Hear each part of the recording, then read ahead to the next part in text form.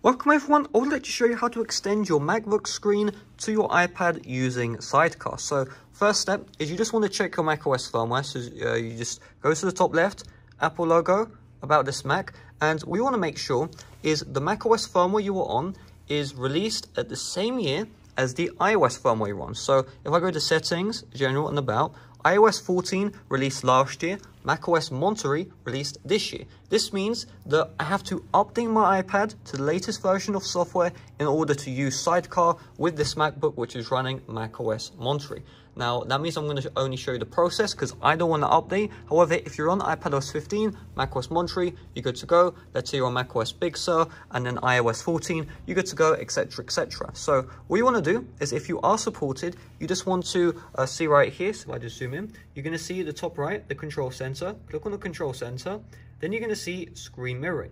Just click on screen mirroring, then click on display preferences. Once you're inside the display preferences, it may take a bit to load up. You're going to see this right here. You're going to click on add display and you should see your iPad. If you don't see your iPad, you want to go to the Wi-Fi, check your Wi-Fi network. So I'm on switch Wi-Fi here. And on my iPad, you also need to be on switch Wi-Fi. Just make sure you're in the same network. Do keep in mind that this may be a bit laggy depending on your network speed. So the best bet is you just plug in your iPad to the computer. So just get the cable, plug in your iPad to the computer, and then that will mean that you are using Sidecar over USB. So just plug in your device to the computer, and then we're going to try that one more time. So we'll just click on add display and iPad. Now, because I'm on those different software versions, like I mentioned earlier, this will time out. However, for you, if you are on the same versions, iOS 15, macOS Monterey, etc., etc., you should have this fully work. For me, I'm going to see device timed out because again, I'm on the older software version. I need to update in order to use Sidecar. However, if you don't want to update, there is an alternative option. This is what I use personally because I don't want to update, to use this feature. So you just want to download this app here, Duet Display.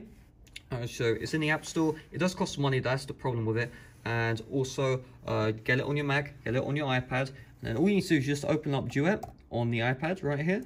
Just open it up, just give it a bit, and you're going to see any moment now, you can see just like that, we are good to go. So you can choose which options you want to mess around with. You can see, I just zoom out here. Let me just zoom out. I'm going to show you this is fully working. So you can see it is properly mirroring the display. Take a look at the mouse. If I drag, you can see, yep, that is mirroring the display. No issues there. So really, that's all there is to it. Hopefully this video did help you out. If it did, make sure to leave a like, subscribe if you're brand new. Thanks for watching. See you guys later. Bye-bye.